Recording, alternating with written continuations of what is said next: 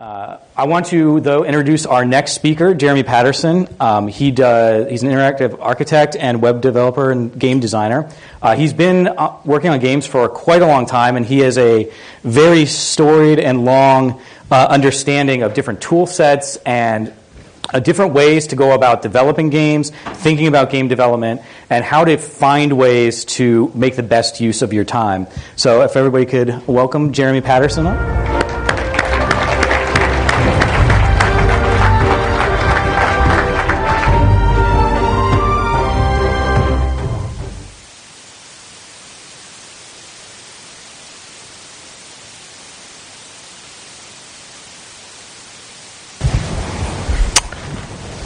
All right. Okay, it's working good. Full disclosure, this is the largest audience I've ever spoken to, so I'm using the old trick of imagining all of you in your underwear right now, calming myself down. No, it's working. Don't be sorry about it. So, all right. So my presentation today, what I wanted to do was give you a presentation that made you as enthusiastic about some of the tools and opportunities that are available today as I am about them. Because one of the first things that came to my mind when asked to do this presentation was, of course I'm enthusiastic about this current day and age. And the reason that I'm enthusiastic about it is for the first time ever, I can go out on my own and create and make a game that runs on something like this. And for me personally, that's always kind of been the gold standard of when we've arrived, is when I can make something that runs on this. And I've always been, trying to reach that goal even when it was, completely out of reach. And what I started thinking about was, this has been my personal gold standard, and it's been my infatuation, almost a borderline fetish of being able to, make a game that runs on this thing. And what I realized is that I didn't have an explanation on why I had that motivation, why I had that feeling. And if I can't explain it to myself, I can't stand up here and explain it to any of you guys either. So what I started to do is I started to do some digging and some thinking, and thinking about history of the industry, history of different media, and then also history of myself as a personal history.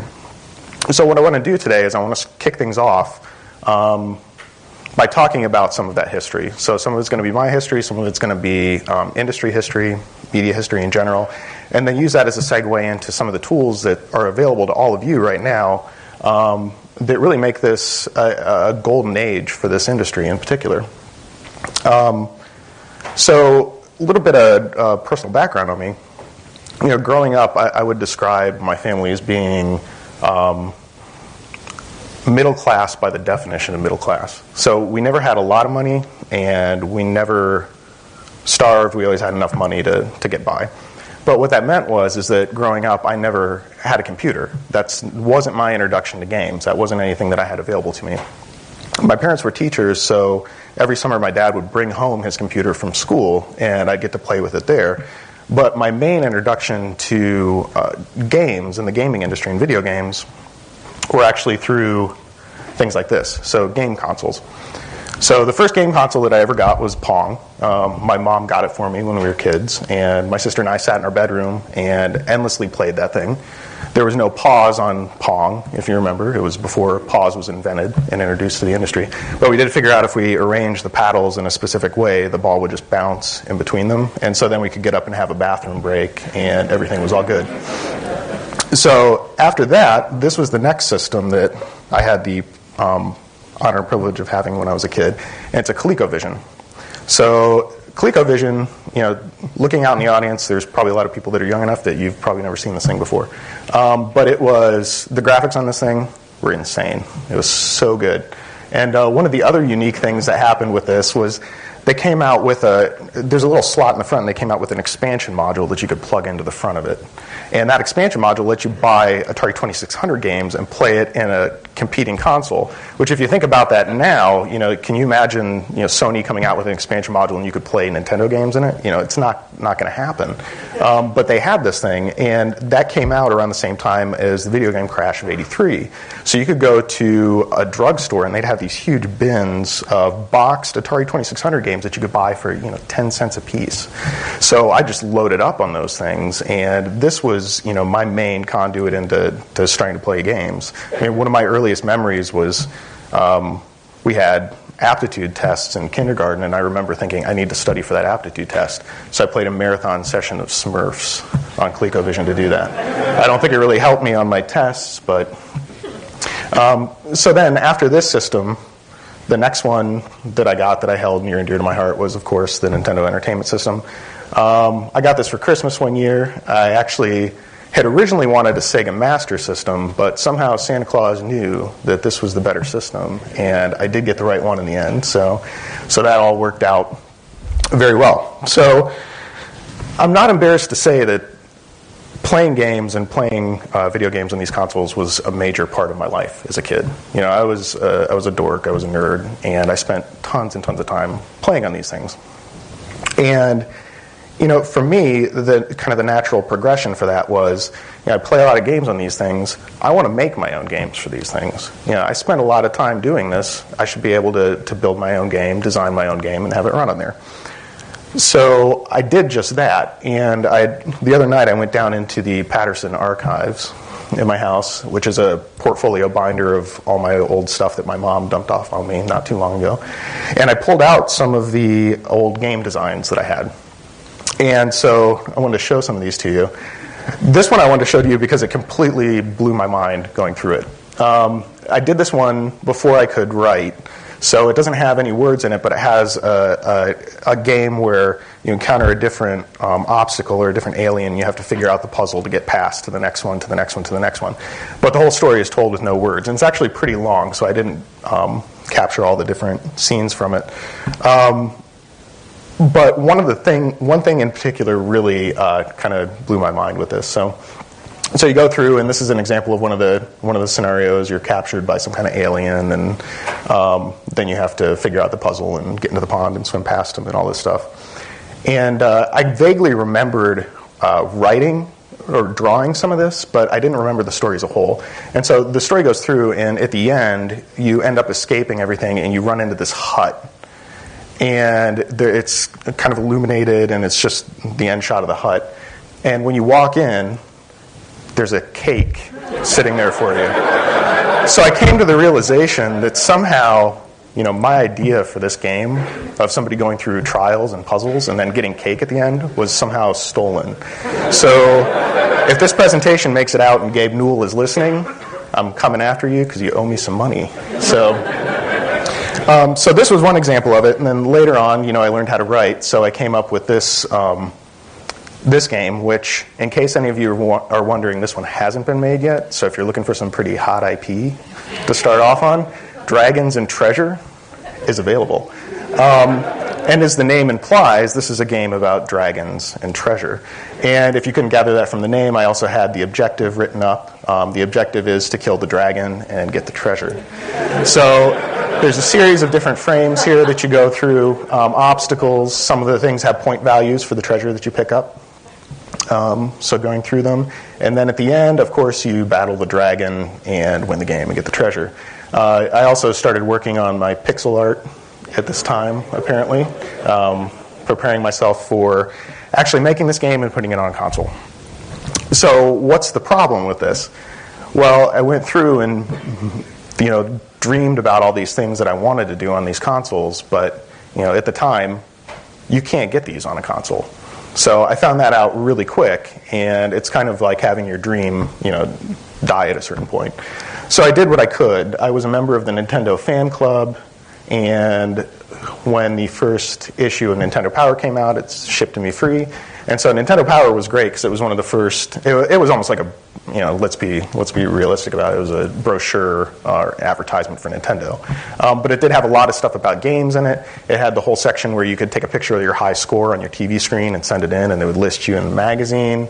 And then at the end of every issue, they had a page that listed out the addresses of all the game companies that were currently making games. So Konami, Ultra, Data East, Trade West, Nintendo, they were all in there. So what I did was I figured that eventually I was going to have, you know, the killer game idea, and I needed to have contacts in the industry. So I got the only thing that I could program, which was a Casio databank watch with 50 slots in it, and I went through and I put all of the addresses, phone numbers of the game companies in the back of Nintendo Power into my watch, because I didn't have business contacts to put in there, and I didn't have a Rolodex at the time. So that's what I did, in the hopes that someday I would be able to approach Konami and say, hey, I have this great idea for Dragons and Treasure, and I think you should make it. But that never manifested. That never happened. But what did end up happening around that same time is there was a shift that occurred in a couple different industries. One of them was a little bit more subtle. One of them ended up being a little bit more overt. But there were devices that were introduced around that time that took a lot of activities that were sometimes social, non-private activities that you had to do in a specific space and made them something personal. And the first device that I can think of that did that for me and did that for a lot of people was the Sony Walkman. And when you think about this is really revolutionary, because it took the act of listening to music and made it something that you didn't have to sit in your living room with your speakers on and disturb everybody in the house and listen to your music. You could put a tape in your Walkman, put your headphones on, and it went with you. It was part of your life. It was part of the context of your life. It's almost like what a paperback novel is to literature. The Walkman is to music. It makes it a really personal thing. And once you start having something that's with you like that you're sharing that experience with, it becomes, I hate to say it, but it becomes your companion. It becomes something that's part of your life. And think of your cell phone. That's really, for all intents and purposes, your companion. It's part of your life. Whether you like it or not, it is. So Sony came out with this, the Walkman, and then around the same time, Nintendo came out with this, which is the Game Boy. And the Game Boy was kind of the same thing, but for games. It was something that I would take with me everywhere. I always had it in my backpack. It just became a part of my life. It was my companion. It was my friend. I had a very personal relationship with it. And this photo right here, I think, speaks volumes about that personal relationship that people build up with these devices. This is the Gulf War Game Boy. And this Game Boy went to the Gulf War with a soldier, obviously saw some action, got damaged, but it still plays. But this was part of that soldier's life. He took it with him. It was his companion over there, and he evidently always had it with him and used it. So this brings me back to, you have these devices that are really personal to you. They're part of you. And for me, that, of course, means that I want to be able to make something that works on these devices. So let's think about a Walkman really quick. So you want to make something that plays back in a Walkman. Well, that's actually pretty straightforward. So you go ahead and you go to the guitar store, you buy guitar, you learn how to play guitar. You get some friends together, they learn how to play different instruments. You write some songs, you record them, and then you put them on a tape and put it in your Walkman, and bam, you're listening to your content. Game Boy, not so straightforward. What you could do was, at the time, you could use the internet that really hadn't been invented yet, and you could do a search to find an EEPROM cart that you could reprogram, and then you could use your computer with your imaginary dev kit on it that you got from Nintendo somehow, and write your game and flash it onto the cart, and then you can go back to Nintendo or one of the publishers who are the ones that are licensed to put stuff on the device, and you can beg them and say, hey, I want my official Nintendo seal so that I can put it on a cartridge and put it in a Game Boy and play it. I think needless to say, no, none of this is going to happen, especially for me as a kid growing up in the 80s. So what does this leave me at? Well, this leaves me at a point where, every place that you turn when you're trying to realize a dream, you're being told no at every step of the way. And Game Boy wasn't necessarily the only mobile game device out there. This was the first one that I had. It was a Game & Watch. And trying to build a game for this is even more difficult. I mean, what are you going to do? You're going to go out and get a LCD liquid crystal display and etch your own template for it, and that's not going to happen. So no, you're not going to make anything for this. This isn't a Tiger Electronics, but another Game & Watch. Tiger Electronics came out with a bunch of handhelds at the same time, personal devices. Are you going to build content for this? No, you can't do that. You don't have access to the tools to be able to do it. You don't have access to be able to actually put it on the device. So no, every step of the way. And so this is where kind of a grand conflict begins with me. So both as a personality thing and as a principle, as a moral principle. The first one is a personality thing, and that growing up, and I've gotten better about this over the years, being told no, you can't do something, just made me want to turn around and try to do it. So it was not a good thing to do. So you tell me, no, you can't walk through that wall. I'm going to spend the next 3 hours trying to walk through that wall. And like I said, I've toned down a bit. So at the question and answer section, don't ask me if I can walk through that wall or tell me no, I can't, because I won't try doing it. But I don't think I'm alone in that. I mean, I think it's very off-putting to have somebody that has that kind of access, that kind of control, tell you no, you can't do that. And not only is it off-putting and kind of in that sense, but I think it also violates a core principle that I hold dear. And that core principle is what I've termed the ratatouille principle. And this is the very serious part of the talk. So this is the ratatouille principle, very important. Now, but the reason that I coined it this is because there's a line in this movie that I think sums this up the best. And it's the line that says, not everybody can be a great chef, but a great chef can come from anywhere. I firmly believe that. I think not everybody is going to make the best great new game, but that great new game can come from anywhere. That idea can come from anywhere. And I think by limiting people's access to the means of production, the means of distribution, you're cutting people off from being able to do this. And I think it's morally wrong, and I think it's something that's also a detriment to the world. It cuts off innovation. I mean, if you think about biological evolution, if there was somebody standing over the primordial ooze and saying, okay, you make the cut, I think you can sell, you make the cut, we'd still be in the primordial ooze. But that's exactly what goes on in these different industries, especially the game industry, up until now. Somebody owns those means. Somebody has to grant you access. Somebody has to enable you to be able to do that. And like I said, this is something that's happened in industries for a long time. Movies, music, games. And all of these different industries have really followed the same path. And games are finally starting to fall into the same category. And what I want to talk about now is a little bit of history of independent film. Because up until this guy came onto the scene, for the most part, movies were the same as game distribution was. You had to be part of the studio system. You had to use their equipment. They would distribute your work of art. It probably wouldn't be your work of art at all because they've already chosen what it's going to be and how you're going to proceed with it. So what happened in the 60s was this guy came along, and this is John Cassavetes.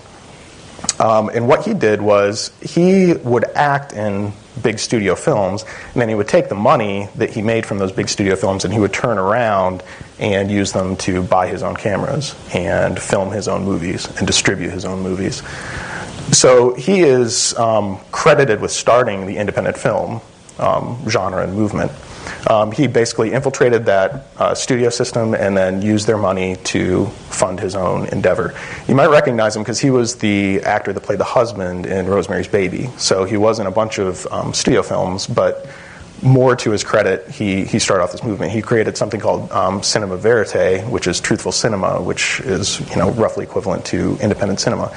And you can really tell the impact that he had because around the 70s, they started to mimic the style of the films that he was creating. So the studios ended up coming back and using his influence. So he really did change things. He opened the doors so anybody can make a movie. Anybody has the means to access the equipment. And then the same thing started to happen with music as well. Anybody can go out and buy recording equipment. Anybody can record themselves. Anybody can, for the most part, put it on media. Distribution was still a little bit tricky, but you could do the same thing. And you think about that also turned the industry on its ear. When independent music started to really hit in the 90s, that really shifted things around, and the record labels started to really respond to that. Now, what ended up happening with music in particular is around 10 years ago, Apple introduced the iTunes Music Store, which for music, this was a big thing because no longer did you still have to go back to a record label for promotion and distribution. As long as you had a bank account and a name, you could go up, sign up, put your music out there, essentially eliminating the record label as a middleman. You still had Apple as a middleman, but they would just take a 30% cut off of what you sold. So this opened the doors. Anybody could now record, anybody could distribute, and the floodgates were open on that industry. And over the years, Apple and many others had opened up the same kind of conduit for applications and therefore games. So when the iPhone hit, Apple opened it up, and eventually they opened it up, and anybody could publish applications, games. Google has the same kind of thing. Amazon has the same kind of thing. Sony has the same kind of thing. So finally, for the first time, just like in these other industries, you as independent individuals that have a dream of making a game, you can make that game and you can publish it yourself. You don't have to go to one of the big publishers and say, hey, I want to publish this game. You're free to do that yourself. So you own the means of distribution. What's also happening is you also own the means of production as well. So over the past few years, there's also been a surge in the tools that are available to every person that's out there, regardless of whether you don't have to go to Sony anymore and say, hey, I need a dev kit for the PS3 and beg and pay them a lot of money to get that. You can get tools that are, in some cases, freely available for you to be able to use and build your own game. So I'll get this one taken care of first because I think it's probably the one that everybody knows. This is an application called Unity. Some of you may have heard of it. But you can use it to, of course, make your own games. And so over the years, this application really, it started off as the Mac's answer to Torque, which was a game development IDE that was out. And this was Mac only, and they borrowed a lot of the interface look and feel from Apple products, Final Cut Pro. They started off with a really solid product. They could publish to Mac and Windows, and they had their own web plugin that you could publish to. So they really had all the bases covered, and that's kind of the key to these tools is, the tools are free, but on the other side of things, you have to make sure that they publish to the platforms that you want to be able to target. And so Unity has kept up with that, as far as their feature set and their publishing platforms to the highest degree. So you can make a game in Unity, and you can publish to almost any platform that's available. You can publish to Game Boy, you can publish to Nintendo DS, you can 3DS, Vita, Xbox, PlayStation, Mac, Windows, iPhone, Android. I mean, this thing handles all of it. And the pricing on it is well within reason because you can start off free with it. And as you start to sell, then that's when you start to pay money into it. But really low barrier of entry. You can start off with this. And for years, this is such a good product that was started by a bunch of independent guys that had no ties to a big company. I was pretty sure that somebody was going to buy them. I thought Apple's going to buy them, Microsoft is going to buy them, Adobe's going to buy them, somebody's going to buy these guys. And they never were bought. They held out. And I think it's because just like their brothers at Snapchat, they knew that they had technology that was going to change the world. So they wouldn't sell out that technology for any price. No, but in all seriousness, it is the predominant platform for 3D games. They just introduced support for 2D games finally. So this is really something that you as an individual can use to make your own games. And it's not just individuals that are using it. Big studios are using it to make games as well. This is Deus Ex on iOS. Extremely well crafted game, really good, built in Unity. So it's no slouch. It can handle anything you want to throw at it. But let's say you do want something that can handle things a little bit bigger in your mind. There is also availability of the Unreal Engine that you can use to make games. And the Unreal Engine is the engine that has been used for games like BioShock, Infinity Blade on iOS, Gears of War. At this point, I'll mention that things in the presentation are coming full circle. If you know the person who was in charge of Gears of War, Cliff Belinsky or Cliffy B, he, in that first issue of Nintendo Power that came out, he actually had the top score listed for Super Mario Brothers. So, fun fact. But Gears of War, Unreal Engine is once again, you can download it, you can start using it, same tools that the big companies use. And it targets almost every platform out there. It targets iOS, it targets Android, of course it targets the consoles. This is actually the Unreal Engine running in a JavaScript port in Firefox. So it's really, there's not very many limits on what you can publish for and what you can run these games in. So now you're at the point where you have the tools to build your game. Now you need to create some of the models and animations for it. So now you have to break out your credit card because you're going to have to shell out some money, some coin to go out and buy Maya, right? Because that's what you're going to buy to animate and bake your textures and all that stuff. What you can do instead is you can go out and for free download an application called Blender. So Blender started off as, the target of Blender was to create open source tooling to build CG movies and scenes. And one of the things that Blender never really did well, and I'm sure the people at Blender would appreciate me saying this, is the render quality was never that good. So the cinema rendering quality just wasn't ever on par with some of the bigger packages that were out there. But what it was really good at was a free modeler that anybody can download, anybody can use, and then also animate your models and apply textures to them, bake your textures, and export them for your game. So this supports most of the major model formats, and it's free to use. So once again, no barrier of entry. Really, the only barrier of entry with Blender is trying to figure out how the interface works, because it's a little bit of a mess, but another thing that Blender has baked in is a few years ago they put in their own game dev tools. So you can script in Python and write your own games in Blender. And for 3D games in particular, and for pre-rendered scenes, they use a physics engine that's called Bullet 3D. So Bullet 3D is the next thing I want to talk about. It's a 3D physics engine. And this was the engine that Sony funded and had a hand in and built to work or to build games for the PlayStation 3. So once again, this is a really pretty elaborate, high-performing 3D engine. And once again, it's an open source project. It's free, it's available, and it's ported to almost every platform. There's an iOS port of this. There's iOS.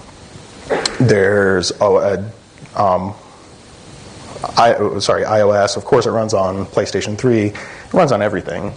There's a plugin that you can use it in Unity as your 3D engine, as your 3D physics engine. Sorry. And there's even a port that runs in web browser. So this is Bullet 3D running a Blender scene in a web browser. So once again, the reach is out there. The barrier of entry is extraordinarily low, which is a great thing.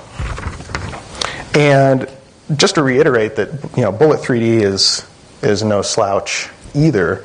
I was recently reading a Wikipedia article about, arguably one of the better games to come out this year is Grand Theft Auto 5, and it's just an extremely well-crafted game in almost every aspect, regardless of the controversy that surrounds it. And one of the things that's amazing about it is the environment is just such a great simulation. And what I noticed was I always knew that they used an engine called Euphoria, which is one that you can license and use on your own as well. But what I found out reading this article is that Euphoria didn't give Rockstar everything they needed for this game, so they actually pulled in Bullet 3D and used that to supplement their physics engine. So there's Bullet Physics right there. So this game that's just completely phenomenal, a lot of the physics simulation that happens in it is because of Bullet Physics, Bullet 3D. And this is something that's, once again, available and attainable to every individual, regardless of their access or not. So the last tool that I want to talk about that you can use to play games is I'm going to dial it back, and instead of talking about a 3D engine, I'll talk about a 2D engine. And this is also one that's highly used, is ported to everything on the planet, JavaScript, ActionScript, iOS, it's out there for everything. And this is Box 2D. So Box 2D is a 2D physics engine, so instead of working in 3 dimensions, it works in 2 dimensions. And the thing that's great about it is, like I said, it's ported to every platform, it's pretty easy to use, and there's a game out there that you might have heard of that's called Angry Birds, and this is the physics engine that they use to create Angry Birds. And once you start using this engine, it's just remarkable how little Roxio did to create such a well-selling game. So where does this leave us, and where does this leave me as an individual that grew up with all these constraints? Well, it leaves all of us in almost a golden age. We're going through the same renaissance right now that all the other industries went through. So music, film.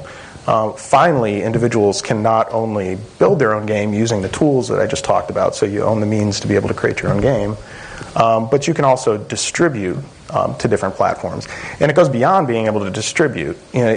Even if you were building for a platform and designing for a platform, you still had to jump through hurdles to just get it to actually run on the device, which I think, to me, that was the hurdle that always made this so mystical to me, made it something that I wanted to be able to achieve, was just getting it to run on that device. But you enter things like the iPhone, and that takes those burdens away. I mean, it completely breaks down that barrier. You can pay a nominal price for a dev kit, or you can build games that run in the web browser on this. And you can put your games on this device. You can just plug it into your computer and put stuff on there. No elaborate tools needed. It's a really easy process. So looking at these, I mean, these are really, the newer versions of these devices are on par with current gen console hardware. I mean, they have the same kind of capabilities. So it's really remarkable that you now have access to build and deploy and distribute for these platforms that are, handheld versions of consoles. It's really cool. Now, the thing that stinks about these is virtual controls are just terrible. If used to try and create a platformer, a lot of times they're just not that good.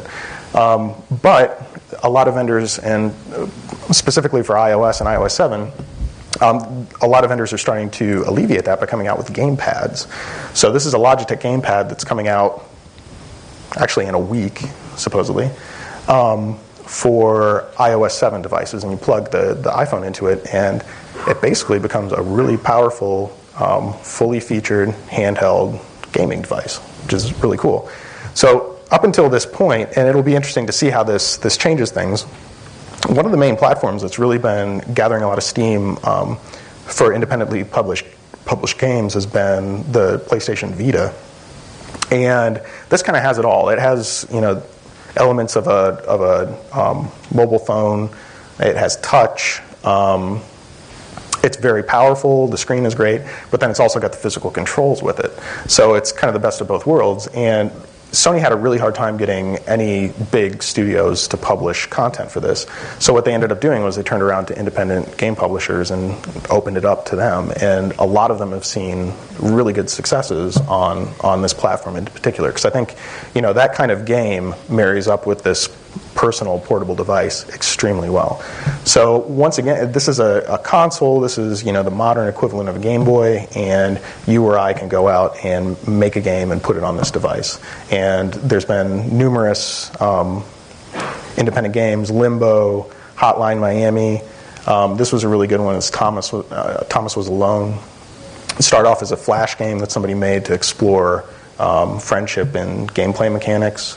And then he ported it to Unity, and by doing that, then he was able to almost push button publish it to all these different platforms, including Vita, which he's been extremely successful on there.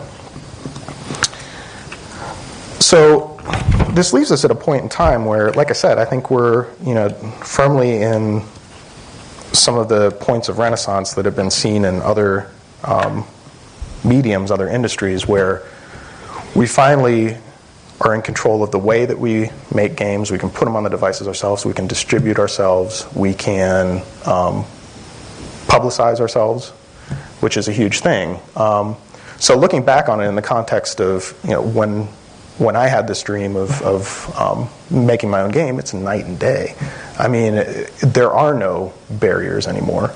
And that's the thing that makes me so enthusiastic about this. Using a mobile device or a Game Boy as a litmus test, now I can make a game for that. And so that's why I'm so excited about it. That's what makes me enthusiastic about it. And I hope by putting this lens on it, you can see that how this journey for me has come to this point. And even if you weren't involved with having a Game Boy or weren't an extreme nerd like me, you can see how revolutionary this time period is and how revolutionary it can be. So this is me in the 80s giving my fist pump in the air because I'm so excited and I'm so happy that we finally reached this point. So that's it. I think we're going to open to questions now. So.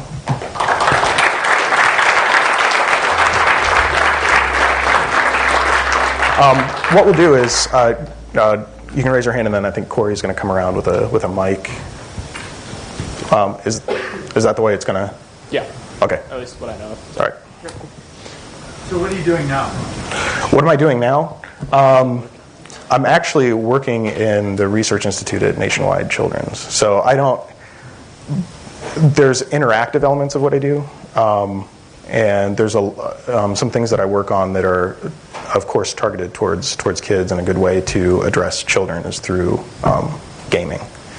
So there's some things that I work on that have aspects of that. So, what would you say? I guess was the breaking point for you as far as like the point in time where you felt like you needed to get your life over here? Okay, I was trying to find you. Sorry. Can you repeat the question? I was too busy trying to locate you. I guess what was the breaking point or the starting point for you in your life where you felt like you needed to get your career in motion, I guess, or what was the point in time where it was like you were tired of just sitting on the sidelines and you wanted to get into the game, I guess? I think it was more of an opportunity thing. It wasn't. I would say that I wasn't somebody who was necessarily trying to get a direct job and a career in the game industry. Because at the time when I came out of school, that was something that still wasn't very attainable, because there wasn't this proliferation of game companies all over the place. There wasn't really anything in Columbus. You had to go elsewhere to be able to get that. But opportunities have presented themselves over the years, and I've tried to gravitate towards them as much as possible. So, like I said, even though I don't work at a game company, and there's elements that I've positioned myself in my career to be able to work on things that are very game-like. So, what would be your advice to someone who is currently in education, like in the process of learning, like step by step, like from the ground up, how to make games? Like, if you were in the position of a student, what would you want to be doing? Very good question. What kind of education are we talking about? Like simulations and computer programming. Oh, okay. One of the things that I encountered was that there wasn't an immediate course of education that would apply to making games at that time. Now it's different. Now there are courses of education that you can go into, but it's still, there's never going to be courses that you can take that will teach you everything. I think my best advice to you is go to school, take those courses, learn everything you can from them, but also on the side, have 2 or 3 projects that you're working on your own, and do that for yourself, because that's where you're going to learn the most. You're going to work on those projects, you're going to fail miserably at them, but you're going to be driven to finish them, so you'll start them over again. And that's where you're going to learn 75% of what you need to know from that versus what you're learning in school. So.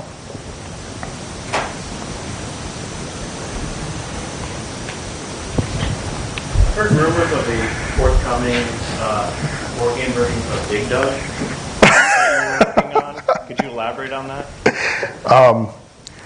So, this is John Geiger. I've known him for years, and I've learned almost everything I know from John. And he's speaking later today, so make sure you make it to his presentation because it's going to be awesome. And what he's referring to is that a few years ago I mentioned to him that one of the other games that I had designed was, since I once again didn't have a way that I could make a game that was like Dig Dug. Dig Dug was one of my favorite arcade games, so I made a board game version of Dig Dug. So, yeah. And once again, that hasn't been licensed by anybody. So, I've got some paperwork in the back if anybody wants to sign. So.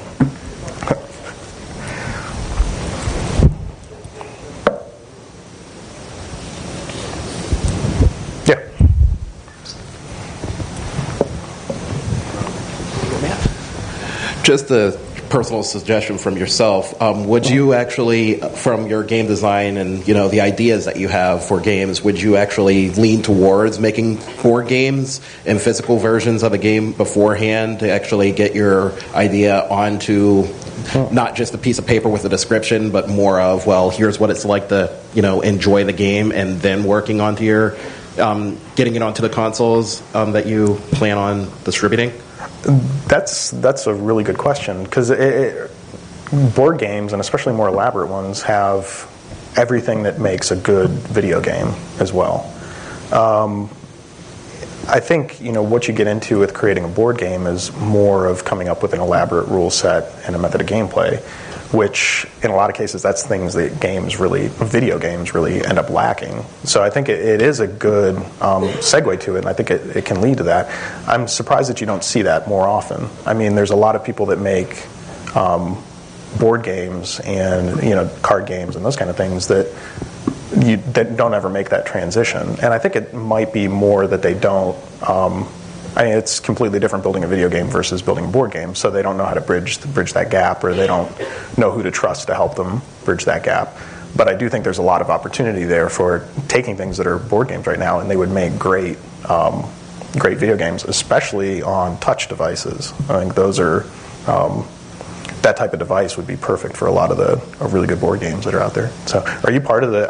I didn't know this until recently, but I guess Columbus is one of the hotbeds of board game and physical game design. Are you part of that, or? No, I've got a couple associates that are really into that, and I was just wondering whether I should be backing up and slowing down on my, programming and developing in the actual game technology, and learning how to do board games first to get my design idea concrete, then moving forward into the game stuff. I think you should do them both at the same time. So, it is.